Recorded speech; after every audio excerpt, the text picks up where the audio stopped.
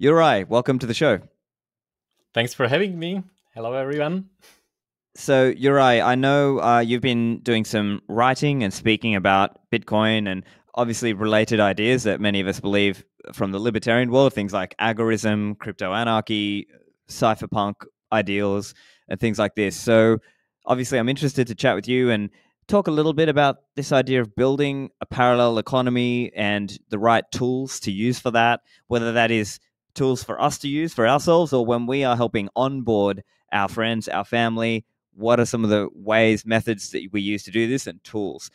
So, do you want to just give us a little bit of a background on yourself, just for people who don't know you?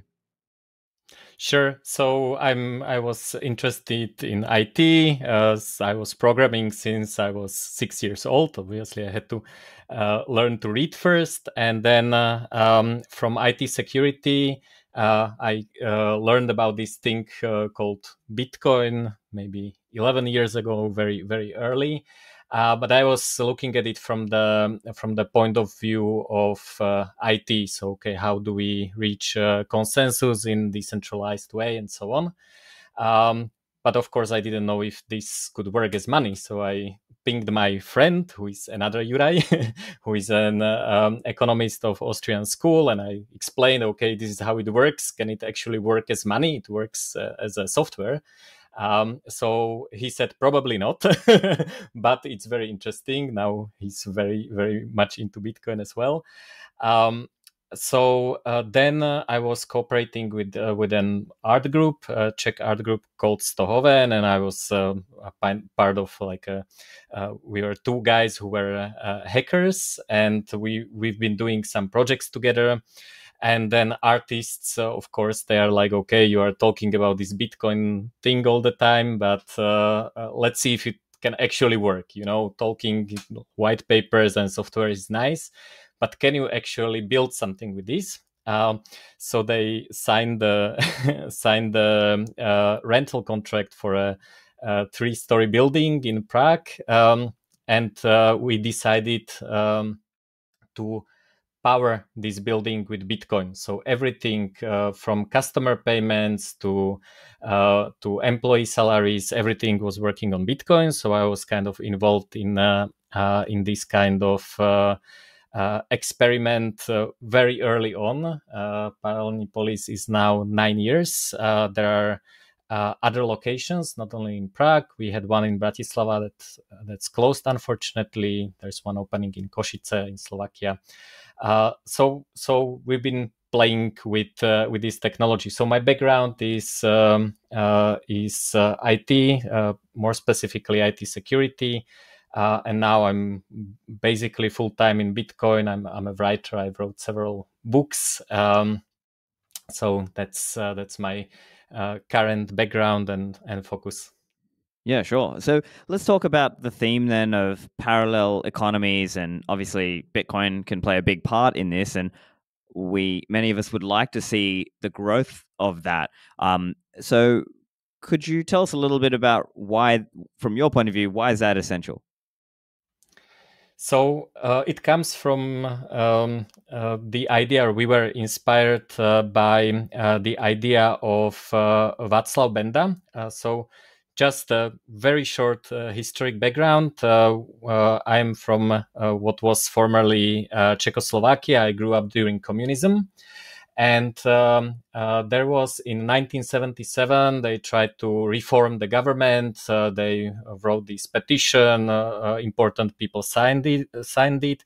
It was called Charter 77, and it was not like a reform, don't be communist or let's have democracy. It was like just be a little bit better. And they the establishment, the dictatorship of the party completely refused it. And so some of the people, including this Václav Benda, who is behind the idea of Paralelni Polis, said, okay, so what do we do now? Reforms are difficult to organize. Revolutions are bloody and expensive. So let's do something. So the idea is we can say, let's leave everything in society as it is. Don't try to reform. and build something in parallel that is better, or at least competes with the normal mainstream society. So a good example would be, for example, during communism, you had to you had to send your children to a school that was, of course, a little bit or actually quite a lot just a brainwashing institution teaching Marxism, Leninism, and so on.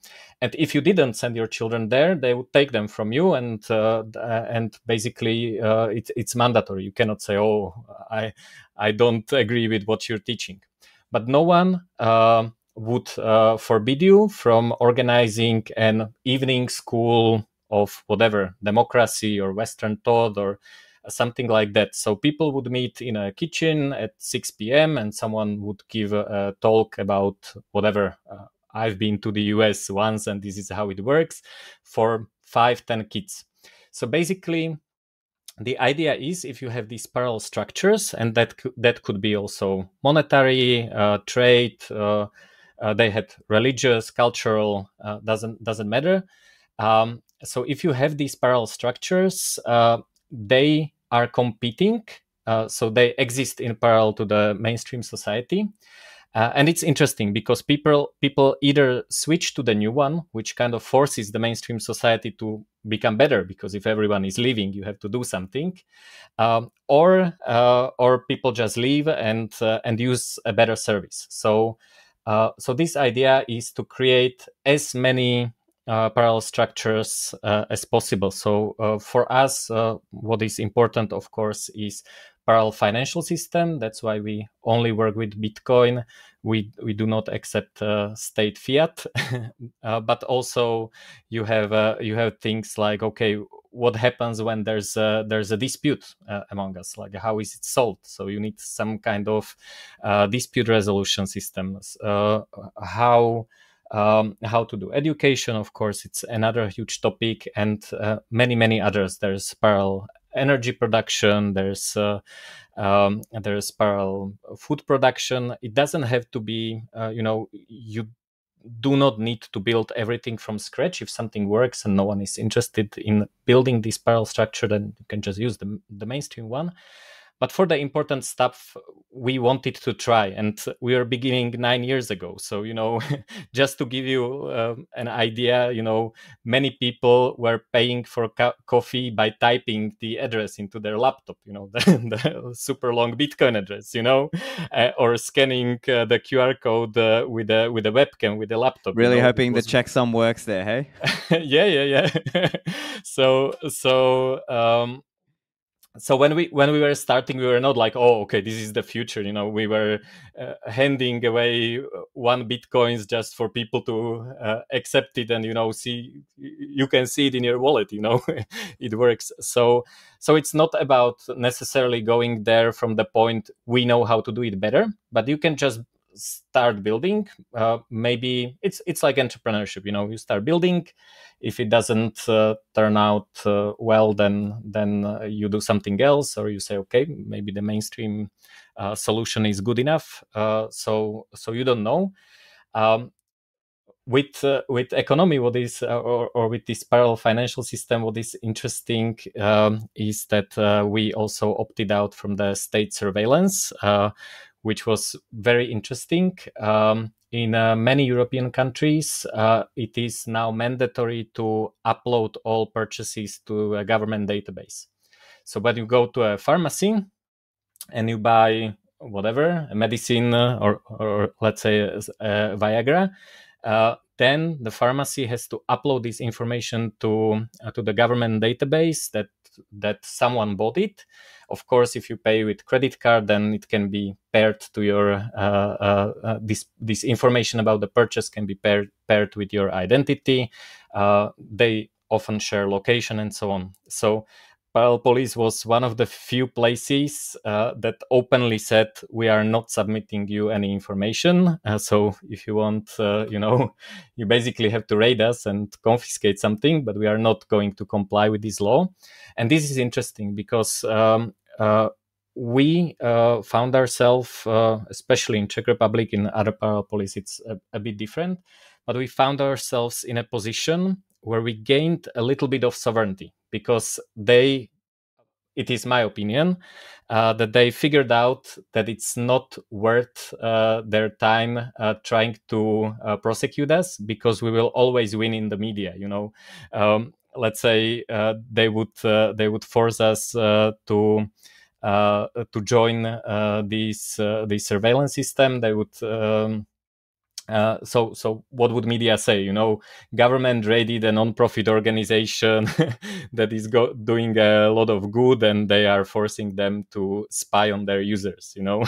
So if you can work with the media, have a good idea, and are creating actually something parallel, you don't want anything from the mainstream society. That is crucial. So we do not take state subsidies and EU funds and so on. Then you are in a quite a unique position where you're kind of isolated also from some of the rules of the mainstream society. So that's interesting. Right. And so this may be applicable for listeners somewhere else in the world, that maybe they want to just set up their own BTC pay server and just be a freelancer and take their, earn using Bitcoin. And so I think we're just really early. It's just difficult to convey that for a lot of people. But you could be using BTC Pay today. You could be using Moon Wallet or Breeze or Phoenix or one of these easy Lightning wallets and just take payment that way. You could be doing it on chain, right? Obviously with hardware wallets and so on, hardware signing devices. So I think that there's all of these different angles to it. But I think probably best might be to contrast with, right, because people might be listening and thinking, no, I just want to hodl, right? Now, and I could understand. Now, personally, I am happy to earn and spend, but I also understand and appreciate the people who are just saying, no, I just want to hodl. So what would you say to that person who's saying, no, I just hodl? I would say that they have a shitcoin problem, and I'll explain what I mean. So for me, one of the ways how to look at money is that it is or one of the meanings, I think, is it can be used as a memory of good deeds of society. So I help you, and you give me money, and this money is record in a database, let's say a distributed database in this case, and I can use this, let's say, thank you note to get another good deed of society. So let's say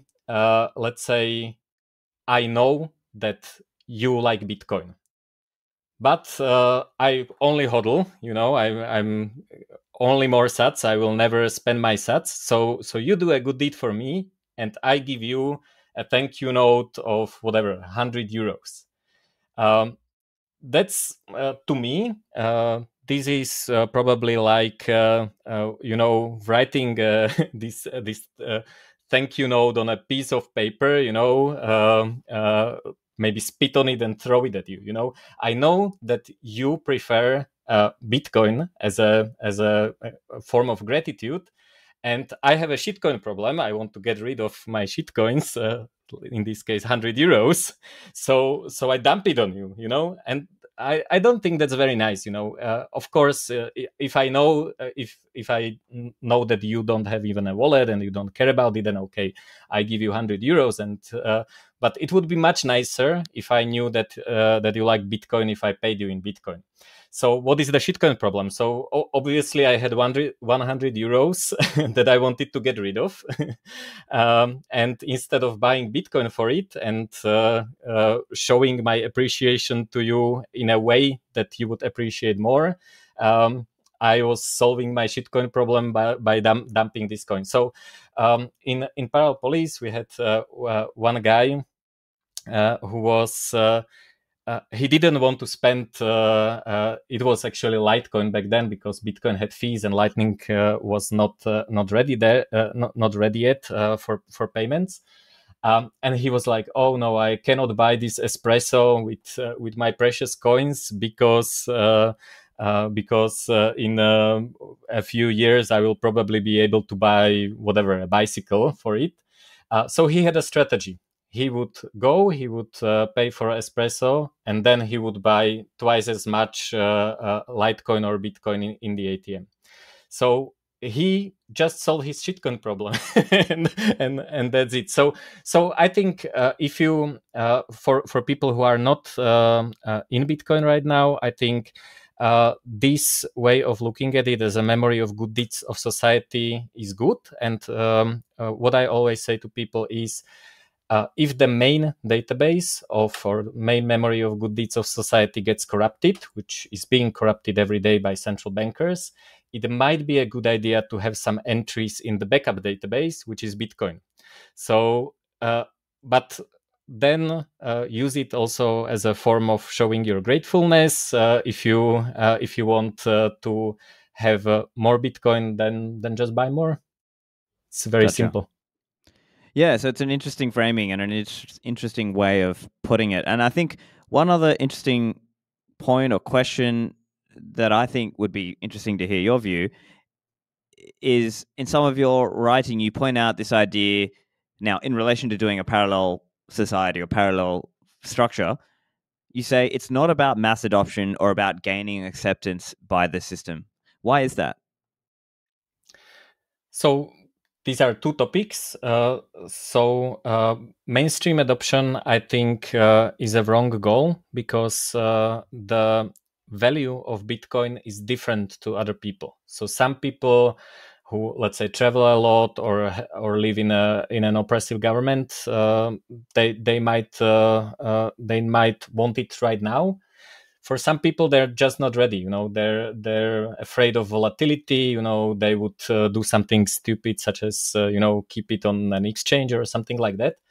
And I've learned that if you push it too much at people, they kind of start being a little bit reluctant. They don't want to talk to you. And we push it, because in Paralel Polis, everyone who wants to buy anything, they have to go through this Bitcoin torture, get a wallet and so on. So I've actually onboarded a lot of people, but I don't think that this is a good goal. I think for many people it is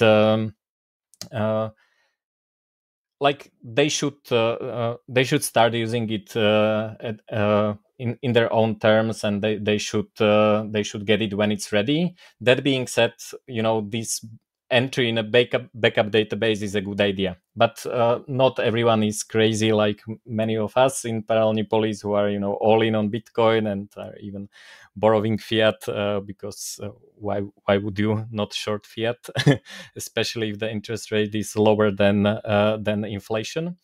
But for mainstream, not everyone is ready, and if we start slowly building these parallel societies, and people go there, people join this parallel society because it brings them value, the quality of the relationships between people, and the reasons and the quality of acceptance of Bitcoin will be better. So it's not someone pushed this on me and then it crashed 50% and now I'm poor, and why did you talk me into it, and so on. So you basically I don't like this idea of pushing. I think people have to choose it. As for acceptance by the institutions and mainstream society and the system, let's say, I don't think that's a good idea, because if you are building a parallel, you don't want them to bring the corruption basically into the parallel society. So that's why we not only not accept fiat, but we also refuse all the money from, for example, there are sometimes exhibitions, or you cooperate with artists, but you do not want to interact with artists that are financed by Ministry of Culture. Why? Because that didn't come up organically. There's someone in some commission that decided that this is a good art, but that's not you're basically perpetuating these ideas of the system, which doesn't have to be bad. I have to admit, sometimes they finance good art, sometimes the train runs, sometimes the road works. But if you are trying to build a parallel society, it's not a question of picking what is good from the mainstream society. The question is, okay, can we build it better? If not, why? Is there demand for it or not? And the mainstream, especially financial system, brings a lot of corruption. There's a lot of printed money, low interest rates. We are still quite a lot dependent on let's say US dollar interest rates and these things. And if you bring institutions, it becomes more and more corrupt. I will give you an example, because it's not only regulations by law, but also regulations by the network effects of the financial system. So, for example, there are Bitcoin ATM providers here in Czech Republic and Slovakia, and they were selling Monero without KYC. So what is the business? That's just, of course, Bitcoin as well. But I want to make a point about regulation. So what is the business of an ATM operator? Once a week, someone comes with a key, unlocks the ATM, takes out the cash, goes to a bank, meaning regulated, mainstream bank. They do a cash deposit, then they wire the money to, let's say, Kraken or a mainstream Bitcoin exchange, which is also a part of traditional financial system.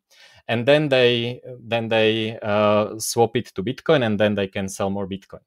So we expect, okay, it's the best Bitcoin, it's non-KYC, you have nothing to do with the traditional financial system. But once a week, this round happens, and it can break. So two things happened. First, many ATM operators had a problem with banks. Banks just closed their bank accounts because they learned, okay, you are selling Bitcoin without KYC. For us, the banks, we are risking our license, because someone could launder money, whatever explanation, but their license is at stake. They only can do their business if the state allows them. So they said, okay, we are not going to risk it. We are not making any money from you. Cash deposit is $1. Wires are free. We are not making any money from you, and we have a lot of risk. So actually, it was a case. We even did a video by shining the giant Bitcoin logos on banks and central banks.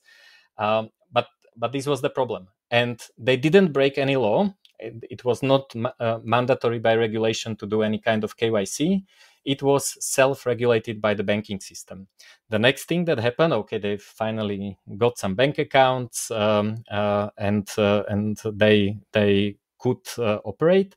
But then an exchange told them, okay, it's all good. You have your AML policies and forms and everything, but you cannot sell Monero. We list Monero on our exchange. You can buy Monero on our exchange, but you cannot offer it in the ATM, because we are afraid that the banks will disconnect us from the banking system. So the banks actually regulate also the exchanges, because they need a banking connection.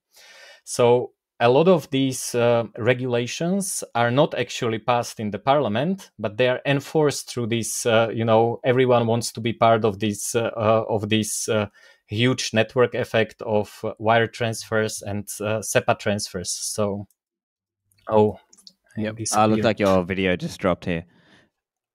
Yeah, sorry for that.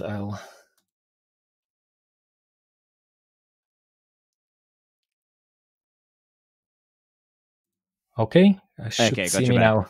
Yeah. So you were saying basically that banks, in effect, regulate or they push conditions onto the exchange to say, no, you're not allowed to sell Monero because we don't like the regulatory risk that pushes onto us. Basically, they're worried that they're going to lose their banking license or that their own regulator is going to come after them for that. Or other banks will not want to have a banking connection with them. Yeah.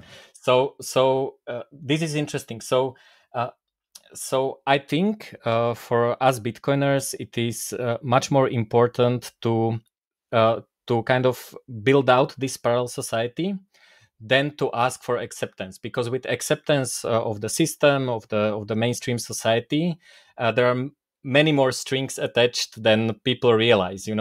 Because again, buying non-KYC Bitcoin in ATM, it feels very parallel, but actually, if you see what's behind it, it's not so parallel. So I think that building and actually spreading Bitcoin to people that want to use it is much better than praying for institutions to come.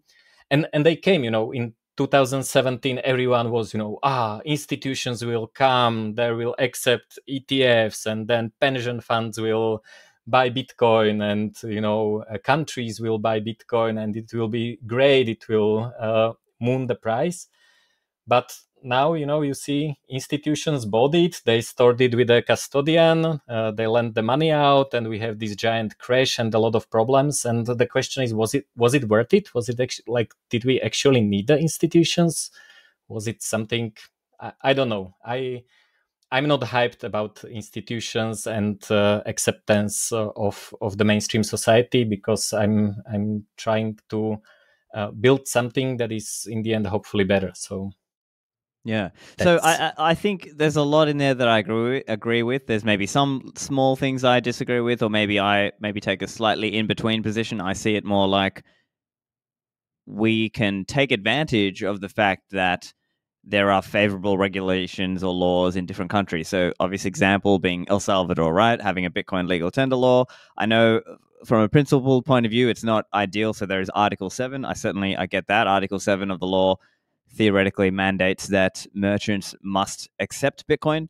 Now, I know in practice, of course, it's not enforced. In practice, there's probably it's probably more businesses don't accept Bitcoin than do in El Salvador for now, right? Obviously, I would like to see the number grow voluntarily. But let me put it this way.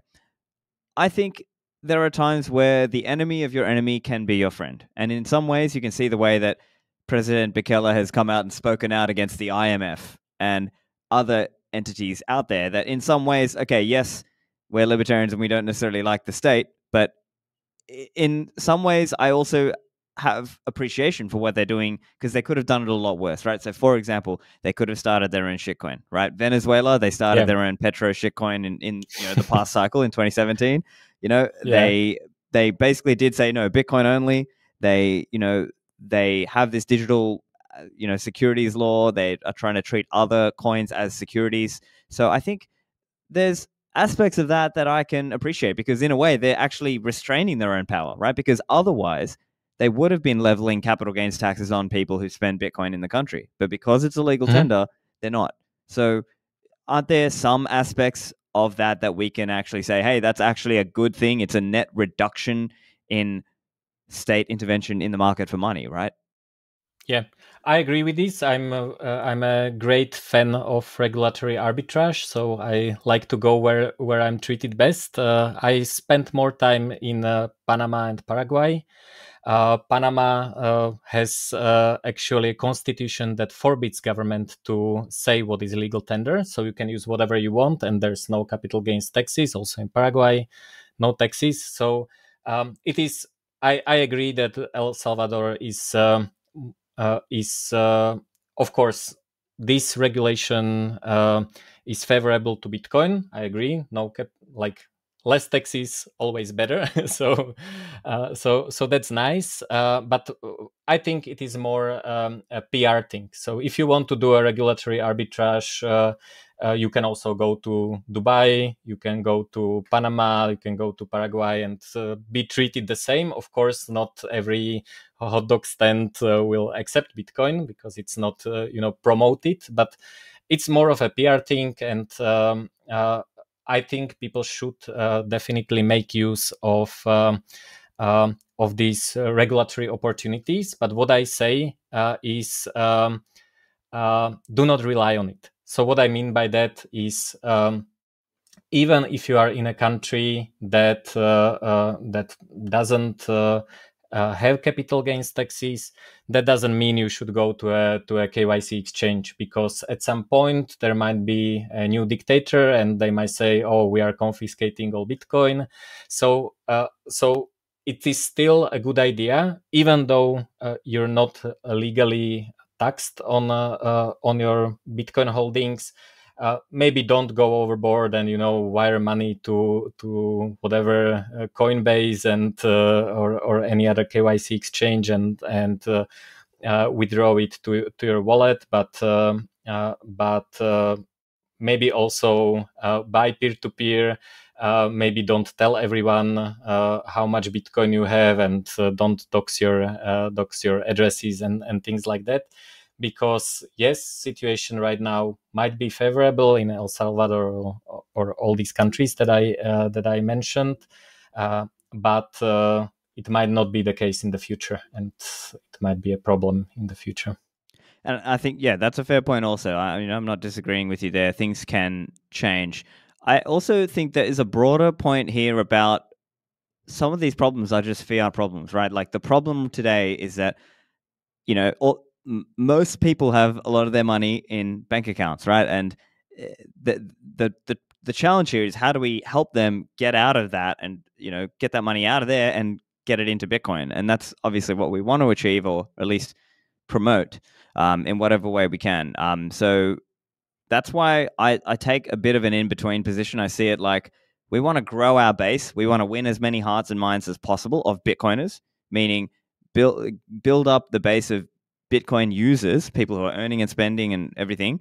And hopefully then that helps us in terms of the amount of people that the government would be screwing over if they start to become very unjust or raise the taxes or do all these kinds of things.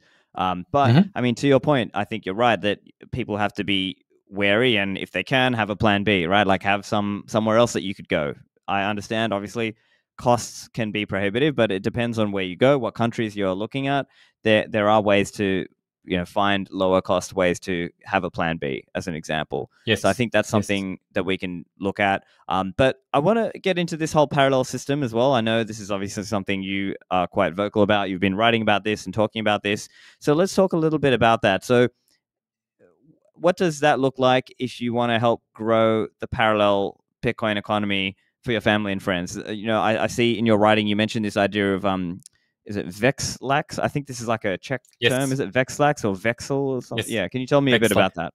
Yeah. So again, this is coming to our communist heritage during Czechoslovakia. So in Czechoslovakia, there was not a good way of exchanging foreign currency to Czech crowns and the other way around. Travel was prohibited.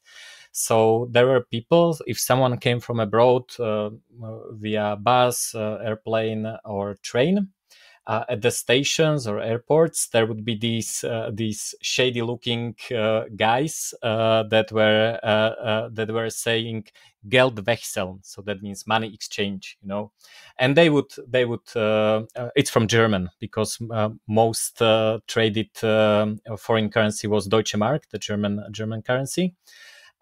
So they would actually give you a pretty good rate. Of course, there were a lot of scammers, so you had to make sure that that you were not scammed by them. But they actually gave you or helped you get what you wanted, basically. So these mutually beneficial exchanges. So they're quite known. There are even movies about them in especially Czech cinematography.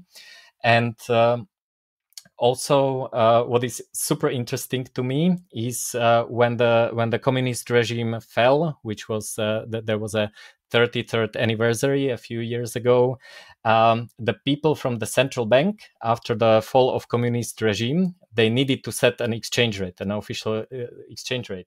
So they came to the Vekslaks and they asked them, okay, if I want to buy Czechoslovak crown right now, how much would you give me for 100 Deutsche Mark? And the Vekslaks said it, and they kind of averaged it out, and they said, okay, so this is the official exchange rate, because they didn't know. That's why I use this term. But you have many similar people, similar exchangers, merchants. For example, in Argentina, they're called arbolitos, and these people will give you pesos for dollars in what is called a blue market exchange rate. So not the official government one, but the real exchange rate. And there is an art Actually, to this. sorry, Juraj, can you just explain the one comment just to help explain for listeners? What's the point of this blue rate? Now, as I understand, basically, in many cases, what happens is the government gives a bad rate. Basically, the government is trying to give like a false rate, and so then when tourists who are unaware just come and they spend with their card, they are spending at the official rate, whereas let's say the blue rate is kind of arguably a truer rate. Yeah. Yes, it's 3 times better. So if you could explain a bit about that, yeah. So it's a way to control the exchange rate, basically to pump your fiat shitcoin, which is inflating. And because these dealers they are neutral to the exchange rate, so they basically they want to make their fee. So let's say their fee is whatever, 3%, 5%. That's what they're after. So they know that if they sell you pesos and get your US dollars, they will be able to do the opposite trade in 30 minutes because someone else has an opposite problem. So basically. And it's a going rate, so it is discovered by the competition. It's not one company. They are competing for their business, so they have to give you a good rate. So that's why these opportunities exist in crypto. So a lot of times people are changing stable coins for Bitcoin or cash for Bitcoin. So these are the two most common cases, and sometimes stable coins for papers for fiat banknotes. So normally, what I recommend people doing is start your own. We call them Vekslak groups, but your trading group, meaning you can have 5 to 10 friends who sometimes buy, sometimes sell. Someone wants to pay rent, they need fiat. Someone wants to buy more Bitcoin. So it can be a signal group. It can be any other form of social interaction, except for Telegram, which is a spyware. but please use encrypted end-to-end encrypted messengers. And in these situations, this is quite common that the trade clears. You don't need a service like, I like all these BISC and HODL and all these services to facilitate these trades. But in most cases, you can actually find a counterparty for cash. That is important because many services actually don't use cash but use wire transfers, and that can be a problem. And I know of several people who had a problem because they were trading wire to Bitcoin. So, I see. So to be clear, what we're talking about here is if they were using fiat bank account transfers, then they might have had their fiat bank account either frozen or shut down because they were maybe running a lot of volume through. right? volume, Whereas or if, or yeah, you sold Bitcoin to some drug dealer and they're being investigated. Now everyone is being investigated. It's I a see. permanent record in a fiat database. Often banks want to verify your source of funds, so that might be quite difficult because they treat it as income, even though you are just selling Bitcoin, and it's not necessarily an income. So for cash, it's good. So in your city, in your town where you live, find 5 to 10 friends. It is very surprising that you don't need 100 people. Usually you can clear a trade among 5 to 10 people. Works very, very well. There are several groups. You have trust because you know these people. It's not at everyone. I recommend people have also a parallel chat group when they can post news and links to podcasts and everything and discuss. But a trading group is for clearing trades. But sometimes what happens is there is this imbalance. So imbalance right now when we are recording is 25th November. Bitcoin is whatever $16,000. So it's a crash. Everyone wants to buy Bitcoin. So if I open my the trading group with the friends, everyone says buy, buy, buy, and no one is willing to sell cheap Bitcoin. So this is an opportunity for semi-professional trader that sells Bitcoin, and they are not after making they are not after cashing out of Bitcoin. So they want to stay neutral to the exchange rate. So they need to hedge the price somehow, and then they will buy it from you later. So basically, same idea as the Vekslaks. They want to make their 3 to 5% fee. They do not care about the exchange rate, and this is one of the ways how people in Bitcoin parallel economy can either make a living or just make get some additional income. And it is not for everyone.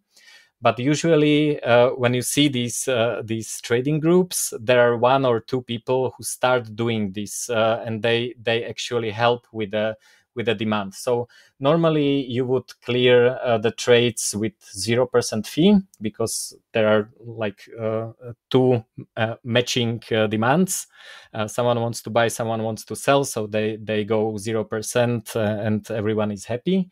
But when there's this imbalance, someone who is semi-professional can actually clear the trade, help people get their cheap Bitcoin, or if they want to sell their expensive Bitcoin or whatever else, and they make their fee.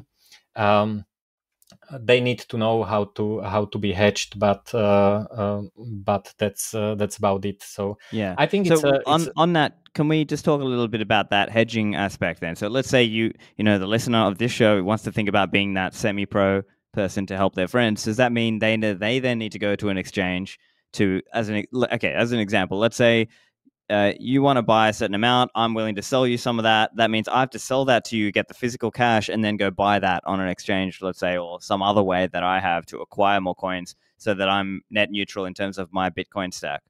Is that the basic idea? Yes, but I don't recommend just buying Bitcoin because then you are wiring money somewhere. So I prefer derivative exchanges in this case. There are many that don't require KYC. So the advantage of derivative exchange is that they do not deal with fiat. So they do not have this problem of I need to keep my bank connectivity. So basically, what you would do, it's one of the easiest way to have dollar value represented in Bitcoin is buy Bitcoin and short the derivative. If you maybe your listeners know Collider Wallet, which is and Collider project, they actually do this in the wallet, so you can actually see USD balance in their new. It's a Lightning wallet with integration to the derivative exchange. So what they do is you have let's say Bitcoin worth $1,000, and then so that if you have Bitcoin worth $1,000, that means you are long Bitcoin. Then you open a short. You're not shorting Bitcoin because you own it. So long and short cancel out, and you have variable amount in Bitcoin, but the same dollar value. So you can do this. The advantage of doing this through derivative exchange is that the collateral on the exchange doesn't have to be the full amount. So you can actually keep most of the Bitcoin in your hardware wallet and just risk the part you need for handling the fluctuations in the exchange rate. Many people do stable coins. I'm not a fan of stable coins, especially not Tether, and the reason is different than with many people. Actually, Tether is backed if we believe what they say. But let's say we believe what they say. I think 60% of it is U.S. Treasuries. And I think buying Tether is directly financing the US state. You are basically buying their debt with your crypto. So that's the reason. Of course, many people say that there might be a bank run on Tether or other problems. But for me, it is philosophical. I do not want to help the US Fund government to finance itself. So if stablecoins, I actually recommend more decentralized that are collateralized with Bitcoin or another crypto. So DAI can be collateralized by robbed Bitcoin, and it actually creates a pressure for Bitcoin. It removes Bitcoin supply, so it actually is a small pressure for appreciation of Bitcoin price. So you can do stable coins, you can do derivatives. What many people don't know is they can. One more thing. If you do derivatives, you are usually paid something called a funding rate. So this is good when there are no trades, when there's boring. Everyone clears their trades in the group. There is no one that is actually that actually wants to pay you the fee. You can actually get an interest rate just from holding the short. Another thing you can do is you don't want to be in US dollars, you want to be the other way around. So what you can do is you can take $1,000 and open $1,000 long on Bitcoin. So you have these papers, but you are keeping the Bitcoin value. So you are not exposed to price depreciation of US dollar. You are actually holding Bitcoin value. It's not Bitcoin because it's a derivative product, but you have these papers, and on top you have the long position that will actually it will be the same as holding Bitcoin worth $1,000 at the time when you open the position. But for this, you are usually paying the funding rate, so it's a little bit more costly. But you're not holding fiat, so that might also be an option. Yeah, interesting. So just to be clear, this generally will include custodial risk, right? But I guess what you're saying is this would only be for a small portion, and this is only for the person who's doing that, let's call it semi-pro Vekslak guy in the group, who's doing this to sort of help facilitate for that group that he's operating as part of, to help them do their trades, that he's using the derivatives, and a certain portion of coin is used, and he's accepting the custodial risk in that time period, right? Obviously. And I know it's interesting. There are projects out there. As you said, Collider has this. I know LN Markets, I think they recently launched a similar feature. And even Bitcoin Beach Wallet has a feature called Stable Sats. So I did an interview with Nicholas Bertie talking about that. But and basically, it's a similar thing.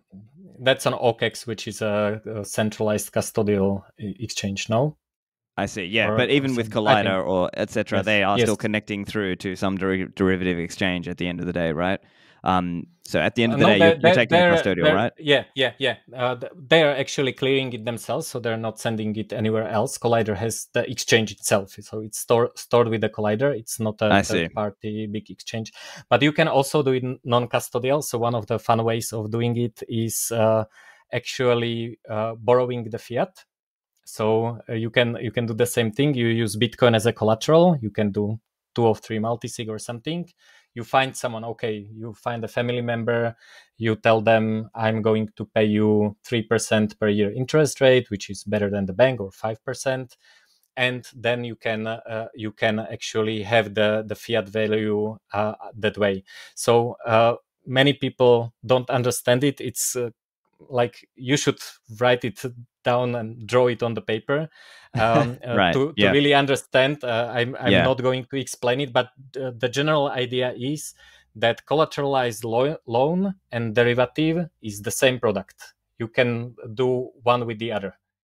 So borrowing is shorting fiat, and you can go long Bitcoin, and that is also shorting Right. fiat. So Right. you Right. can actually Yeah. replicate this, and you can do it in a total peer-to-peer fashion with people, with friends, with family members, and you get the basically the same exposure. So it's like Lego bricks. So Yeah, there's you little can pieces and you change. can put them together in Yeah, different yeah, combinations. I kind of get that idea. And look, I mean, at the end of the day, it's not that everyone has to go be the semi-pro Vekslak, right? yeah, You yeah, could just be definitely. literally just having a group where it's just peer-to-peer and nobody really bothers like, and you just kind of, okay, at the times of big market moves, there's just probably going to be a lot of people who aren't trading yet, and oh well, you're just going to have to wait until people are ready to trade again, and so be it, right? And at least that way, there's no custodial risk. It's only peer-to-peer trading. And so that's Yes, another way to grow this, call it Bitcoin circular economy, or at least for people who can't easily access it. If for whatever yes. reason, let's say they don't want to use a KYC exchange, or they don't, for whatever reason, they prefer, for privacy reasons, to just do it peer-to-peer. So, I mean, I Pro, think that's pro cool. tip, pro Yeah, tip. sorry. Yeah. A tip for people is, many people, when I talk about this, they ask me, "Oh, what about tainted coins and so on?" So, pro tip: use Lightning. You don't want to stand on the street in cold, waiting for the transaction to confirm. And with Lightning, you don't care about the origin of the UTXO, because there are no UTXO. So if you actually use Lightning, it's, here you go, cash, I see the transaction, it's final, goodbye. It takes 30 seconds. With because of possible double spends with on-chain, I recommend waiting for the confirmation, but then you have the risk of, okay, where does the transaction come from, and so on. So with Lightning, all these problems just go away. So if you can, if it's not a huge amount, I recommend doing Lightning, and then you can do whatever you want when you come home. You can off ramp from Lightning to on-chain if you need to. Yeah, right. And that makes a lot of sense. And I know you also did a Bitcoin wallet overview. So now might be a good time to talk through some of the key ideas. So, listeners, I'll put the links in the show notes. But you're right. If you could just give us a bit of an overview, what were you hoping to achieve here with your Bitcoin Lightning wallet overview? All right. So there were many myths about this, and of course the ecosystem is developing. So many people would say, okay, I have a problem with sending from Breeze to Phoenix, let's say, and everyone would say, oh, it's Breeze's fault or it's Phoenix's fault. So I thought, okay, maybe it would be a good idea to do a test of every wallet that I'm testing to every other wallet. So I would see, okay, if Breeze has problem sending to Phoenix, but not to Moon and not to Blue Wallet, then it might be a problem with Phoenix or other way around. Another thing that people were kind of that there have been a lot of discussions is that a lot of people were saying that Android wallets are better because of how the push notifications work, and accepting into Android might work better. And there were even people saying, Phoenix on iOS is worse than Phoenix on Android and things like that. So I wanted to see if that's the case. So that's why I did both iOS and Android. And then the last question was, does it still make sense to use custodial wallets, or we are in a position where we can just go with non-custodial. So I remember I was in some Lightning hack day in Munich, maybe 3-4 years ago, and everyone was buying their flat whites with Lightning wallets. And then I asked the barista, so what's your experience with accepting all these coins? It was accepting to some node, not a mobile wallet. Someone just did. I don't remember what kind of node it was. So it was some point of sale terminal, and the guy said, "Oh, everyone is paying in very weird ways, including connecting to the node with SSH and doing ln command line pay invoice and paste, and like it was really that wild, like the first days of Bitcoin, but Lightning edition." And the barista said that the only wallet that has no problems is Blue Wallet. So, which is custodial in a case of Lightning, not in case of on-chain. It's a good on-chain wallet, but for Lightning, it's custodial unless you run your own node. So I wanted to verify if this is still the case, if we should recommend people custodial wallets. And then I wanted to see the fees and the amounts. So just the quick results, maybe if you want to read the article, I would be happy if you dived into the details. But I found very little problems with liquidity. So any wallet to any other wallet basically works. One exception was Moon Wallet for receiving larger amounts. It didn't work as much. Or I would say up to 1.5 million sats, basically everything except of receiving into Moon worked. 3 million sats, things kind of broke down, and it's also the amount where it might make more sense to do an on-chain transaction, also because of the fees. So that's the first thing. Doesn't matter if you have Breeze or Phoenix or anything else, the payment will go through. At least during my test, I had no problems. It was basically instant. Second thing that is interesting, that the custodial wallets were no better in terms of reliability. In terms of fees, I was very surprised that Blue Wallet is the most expensive. So if people were wanting, okay, I don't want to deal with channels because I want to save on fees, then sending with Blue Wallet was the most expensive to any other wallet by far. Wallet of Satoshi was actually the cheapest. So in this case, it might be a good idea if you really want to save on fees. It was quite okay. But I don't think that there is a good case to use a custodial wallet anymore because of Breeze and Phoenix. They're reliable, they work, the fees are reasonable. Breeze is a little bit more transparent about the fees. With Phoenix, you don't know if you are going to pay a fee for an incoming transaction. So you might not. And Breeze is also a little bit cheaper.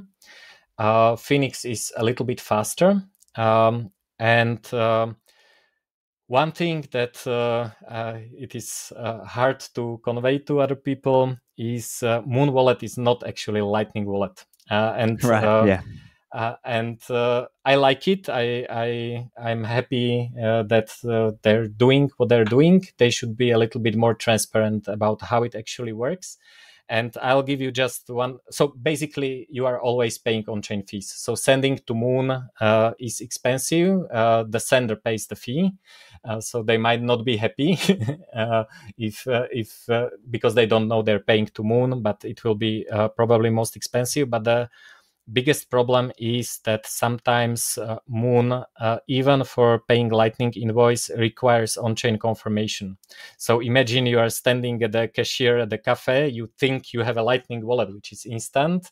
You press send, and then you see the screen, which happened to me during the test, that sorry, for this, we deem this transaction too risky, and you have to wait for confirmation, which is 18 minutes or 10 minutes. It was 18 minutes in my case, but average is 10 minutes. yeah. And it won't go through.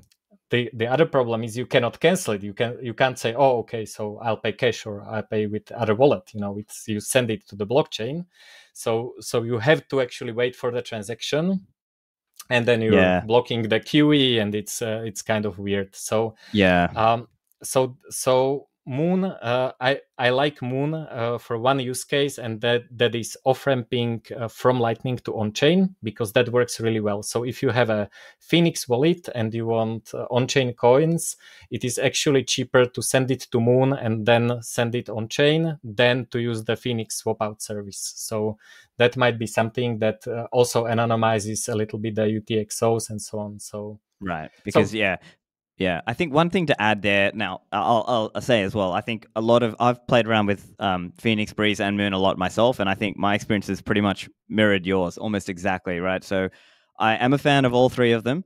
I will disclose I am an investor in Breeze as part of Bitcoin Adventures, so I have an interest here. But I think it's fair to say with Breeze, it's arguably more self-sovereign because it is doing its own route finding on the node, on the phone. It is a Lightning node on your phone. So that's one interesting part. Whereas with Phoenix, it is relying on async because you can only have a channel with async, and async basically knows who you're paying.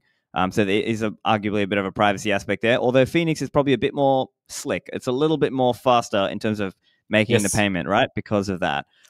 So, I think... And you don't have to synchronize because Breeze is it's an SPV wallet, so there's a sync.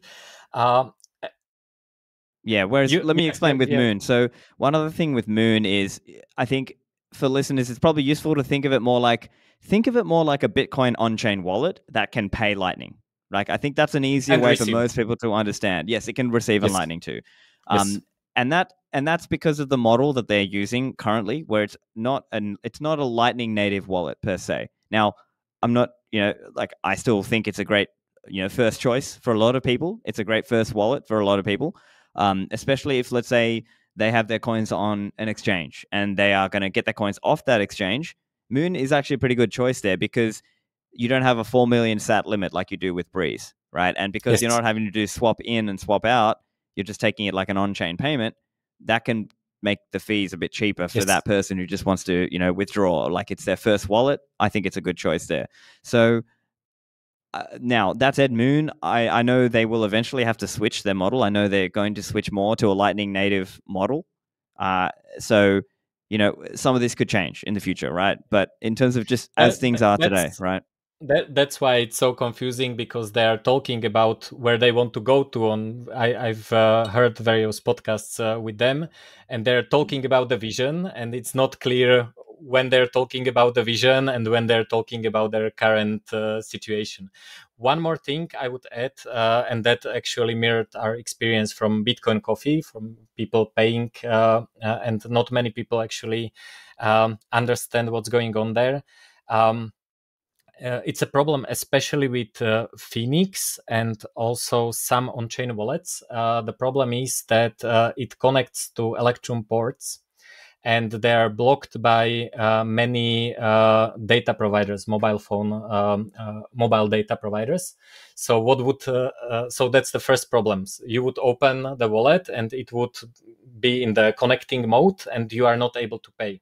So just that if this happens to you, you have a problem with your internet connection. They're filtering the ports. So that's the most probable cause. There is another cause, which is that they select the Electrum server randomly. And some of them don't work because they're not operated by async. It's just a random list of Electrum servers. So sometimes you would open it and you would see it connecting and it would not work. So you have to kill it and run it one more time, and it will choose a different Electrum server, and then it will connect. So if this happens to you, or if you are accepting Lightning payments and this happens to your customers, either tell them to connect to the Wi-Fi in the cafeteria or restaurant or wherever, and use their connection that will allow connecting to the Electrum ports.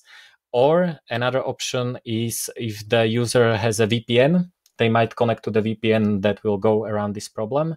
And this is quite common. So if you are in Paralelni Polis and people are trying to pay, like I see it twice an hour, because the operators that people use really block the ports.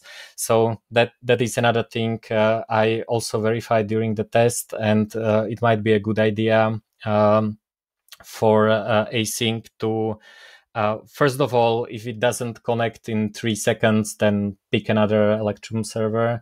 And second, drop the connection through SSL on standard port 443, and then it would be more reliable. Because many people, like if you're testing it, maybe if you're a developer at async, you don't know because you always use the same internet connection. Yeah. And you know what? It could also be that certain countries have this. So it could be even, this is maybe it's a Czech Republic thing, that maybe telecoms providers in the Czech Republic are blocking it and other countries aren't, or I don't know.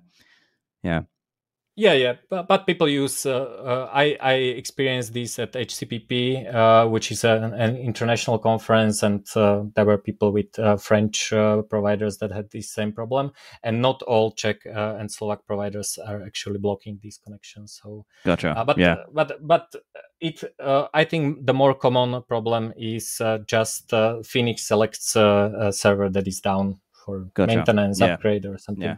So yeah, I think the point is though that I think I agree with you. I think we're now at a point where the non-custodial user experience with these phone Lightning wallets is good enough now that if you are talking to a beginner and you want to try to get them onboarded, right? Of course, we're not expecting them to be on Zeus with their own Lightning node if they're a beginner. For them, I think Phoenix and Breeze are great choices, and you can start getting them on that idea of being Lightning native if they can, right? Where they can earn on Lightning and spend on Lightning. And I think that's really cool, because once you start achieving that, it's just it's really, it just feels really cool, right? Like you can see it, right? Like I was in El Salvador recently for adopting Bitcoin, and a lot of the cafes, the restaurant, the hotel, and the stalls and Bitcoin Beach, I basically was walking around that whole week, not even having to do an on-chain transaction. I was just like spending and receiving just like this easily. And I was playing around with obviously my own Zeus wallet setup, but also with Breeze and with, Moon Wallet and some of these other ones. But with Moon Wallet, it's almost every time it's an on-chain transaction. So in that sense, you're putting a lot of volume onto the chain, when the whole idea with Lightning is that we're taking volume off the chain for the efficiency, right? So yeah, but we'll see where that evolves, and I know the Moon guys are trying to evolve their model as well. So we'll see what happens there. But I think it's the takeaways though are basically, if you want someone to be Lightning native, put them on Breeze or Phoenix to start, and then later, of course, if they want to run their own Lightning node, go for it. But we're talking here about how do we grow and build and get more people as part of the Bitcoin economy. And so anything we can do to help grow that is a good thing. So yeah, do you want to, I guess, give us any other thoughts around running a Bitcoin business or Bitcoin organization? Are there any other tips or tricks that you can share for people out there who might be thinking about doing something similar?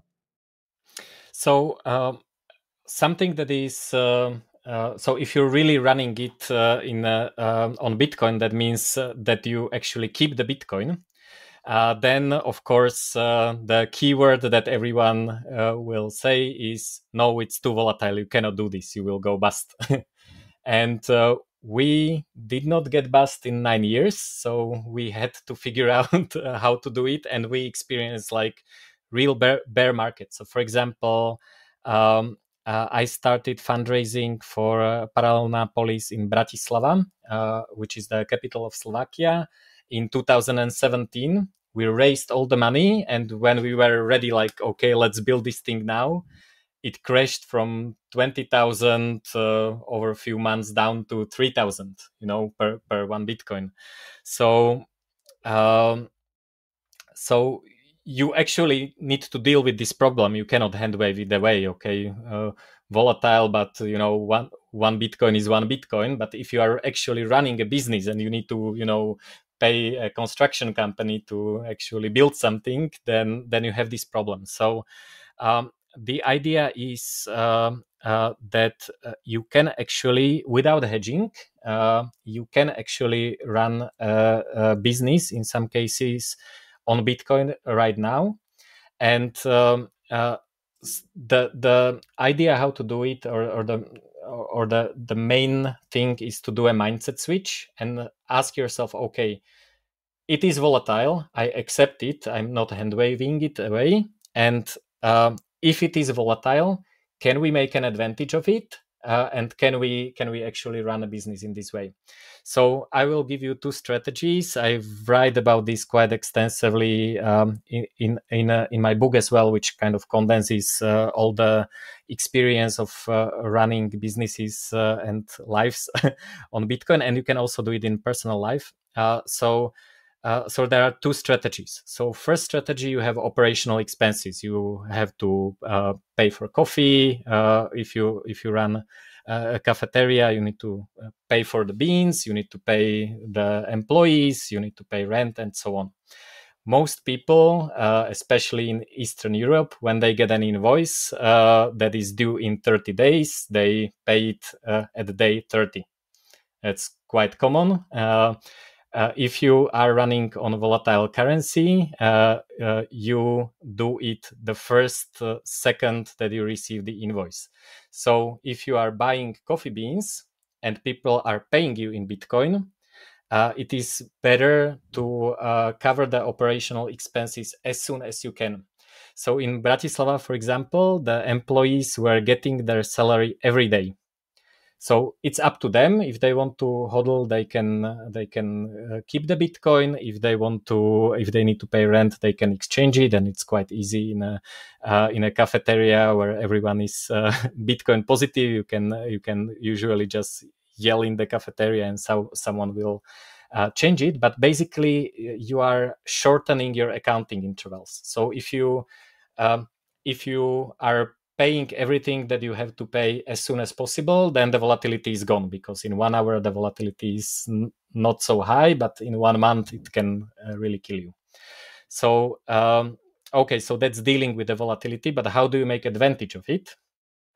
So for capital expenses, what you can do is with all of the strategies that we were using, we are not predicting future price. I think it's impossible. So it has to work in a situation when the only thing you know is how much Bitcoin you have, how much, what was the value when you got it. You know that each day has an exchange rate, and you can assign the price, and you know what's the price today. So a strategy for these long-term capital investments is, let's say, you want to buy a new coffee machine. You are giving away predictability in time, because you don't know what the future price will be. But you can say, I want to make this capital investment at the time when the Bitcoins I have in this capital fund are worth, let's say, 30% more than my acquiring price. So to maybe explain it better, so every day someone pays you for coffee. Some of that is used to pay operational expenses. Some of them you save in a fund for future capital investments. That's how any business works. You remember that how much in fiat terms you put into the capital fund. So you just add it up. Let's say it's $1,000 for the past few months. You said, okay, this Bitcoin cost me $1,000.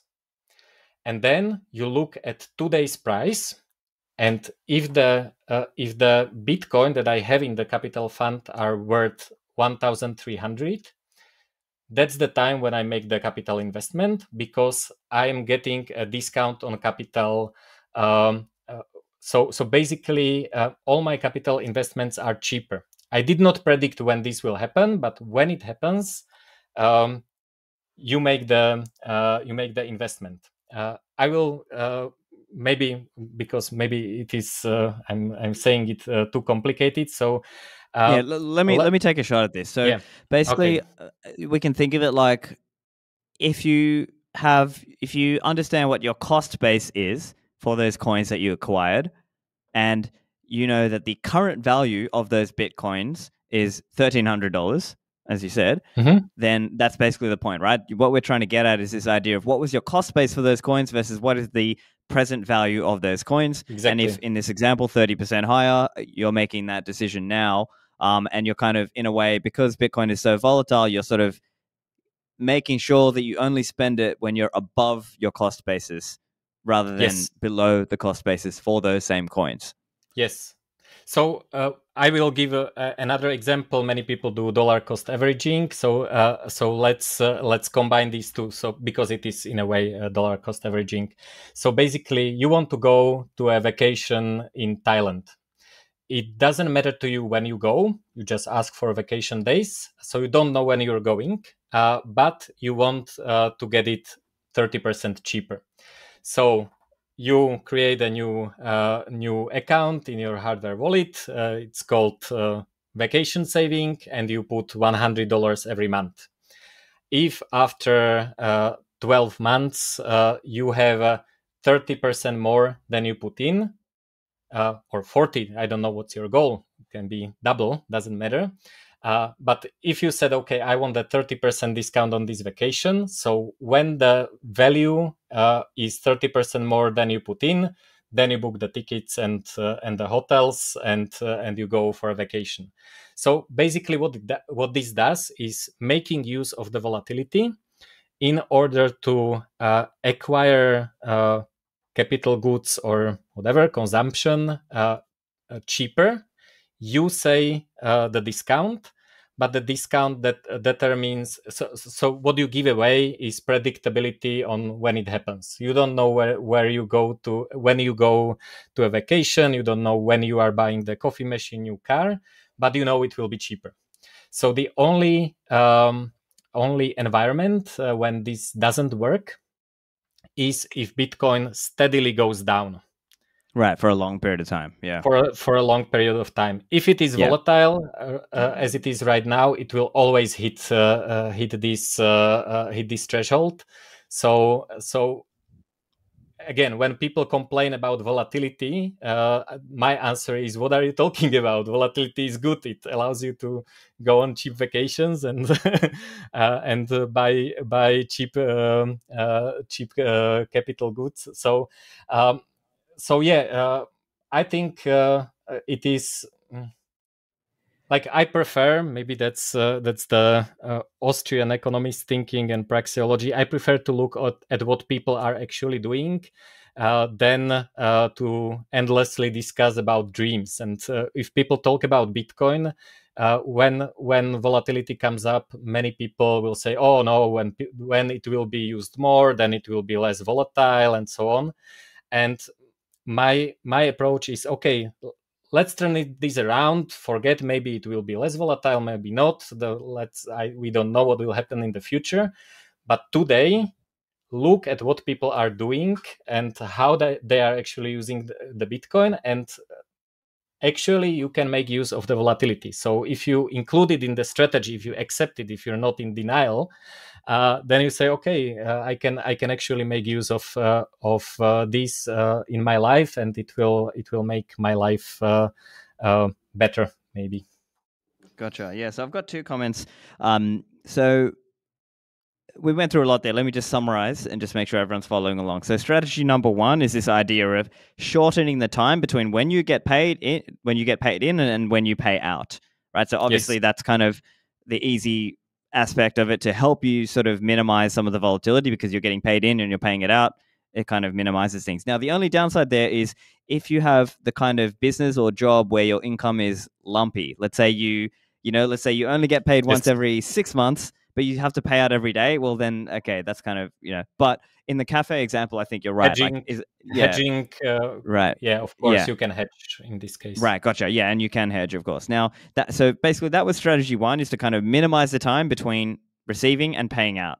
So that's first strategy. The second strategy, as you were saying, is think about your cost basis. And so basically you have to try to spend when you're actual value is higher than what your cost basis is, right? Maybe the high level way to think about it even is, you know, maybe this is not the best example, but as an example, spend during a bull cycle and not in a bear cycle, sort of thing, right? Like, it's kind of like, as long as you're regularly accumulating, but you'll spend any big expenses you do in a bull cycle, then it kind of minimizes your it kind of minimizes the amount you're spending in a way, right? But I think more precisely, go on. It works also on shorter terms because you can have a super short spike during one. It doesn't have to be like a macro cycle. It will usually work like even within a year. You can be in a super bear market. That means you acquired a lot of cheap coins, and then it spikes one day, and you can use it when it doesn't have to continue. So. I've got you. I'm with you. I was just I was trying to make it in a simple way, but you're right. Like, it can be done in like within a year. But then I guess the only challenge then is more, maybe it's an accounting one. Do you have any tools that you use to track the cost basis there, or how do you achieve that? Yes, I was not doing that personally, but there are people who are doing basically the crypto financial management, and it's you can actually calculate it. But they were doing the accounting daily, so they know, okay, we put this fiat amount into the capital fund every day, because they were doing the salaries and everything else.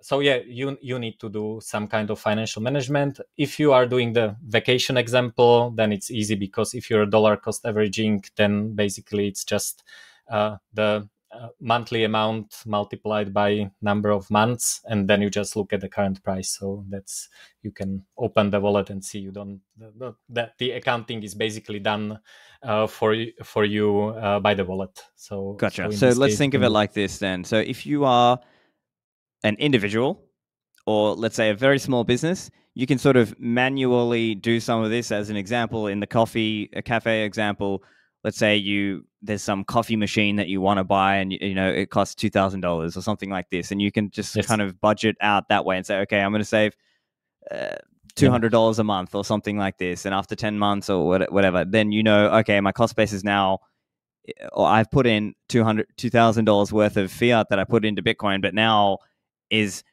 Bitcoin price risen such that $2,000 I put in is actually now worth $2,600, and now I've got that 30% magical number. Now it's the time to pull the trigger and buy that new coffee machine for my cafe.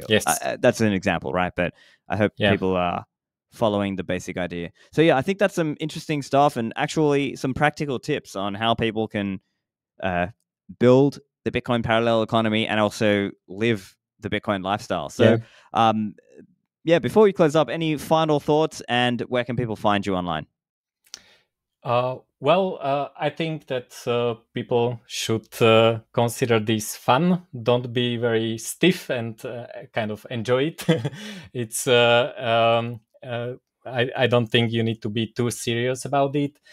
You can find me at hackyourself.io. I have just published a book where I write about these strategies. It's called Cryptocurrencies Hack Your Way to a Better Life. So if you want, you can buy it for Lightning on my website or even on Amazon. I'm also on Twitter, JURBED, so first three letters of my first name and surname. And you can find my blogs on juraj.bednar.io, so first name dot last name.io. I'm kind of an IO person. So that's cool. That's basically it. Yeah. Great. Well, look, I'll put all the links in the show notes, and Juraj, thank you for joining me. Thank you for having me.